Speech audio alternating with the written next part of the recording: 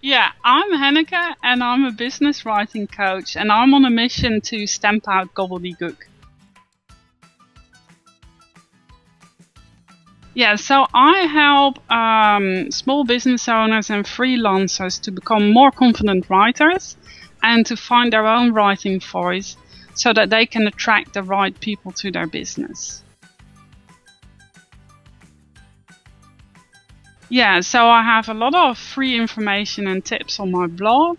I have 2 Kindle books, I have an ebook that I sell on my site, and I have 2 intensive writing courses where people get feedback on their writing. So everything I offer is about writing.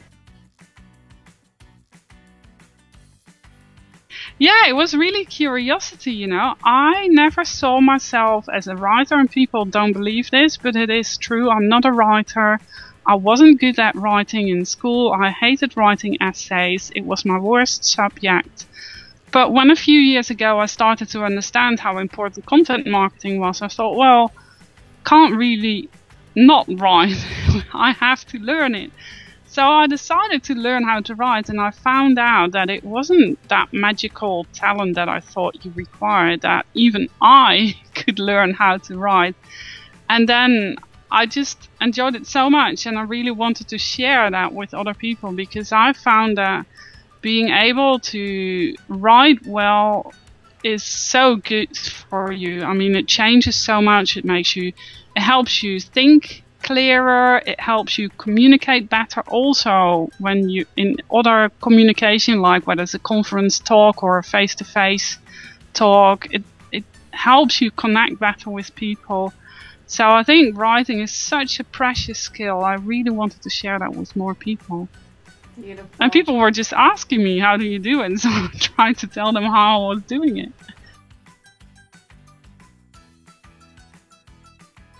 Yeah, that's a tricky one, because, you know, I don't really see myself as an entrepreneur, because, I still haven't got used to that. What happened to me is I just couldn't cope with the corporate world anymore. So setting up my own business was an emergency measure rather than, okay, this is my lifelong dream.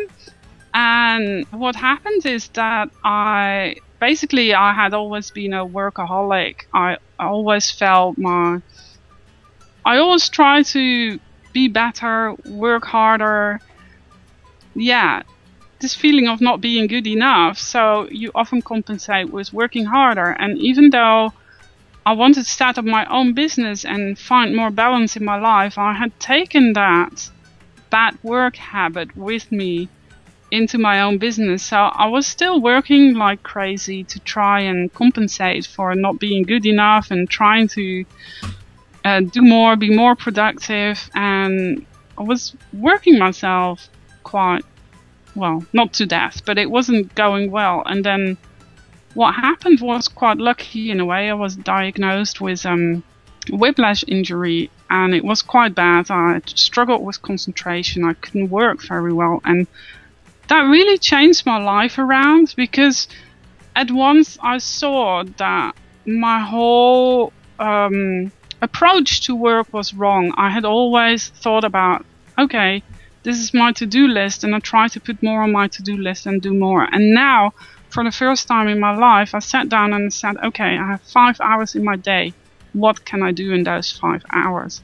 And it was a learning curve, because I didn't know how long stuff would take me. So I had to pare back a few times when I thought, oh, I can do this, and that in 5 hours. Well, no. So I have to go back. But what I found, actually, when you work fewer hours, but you're concentrated and you're focused, then actually it's amazing what you get done. I think I probably get done more in 25 hours a week than I used to get done in 50 or 60 hours. I'm Henneke, and I will survive.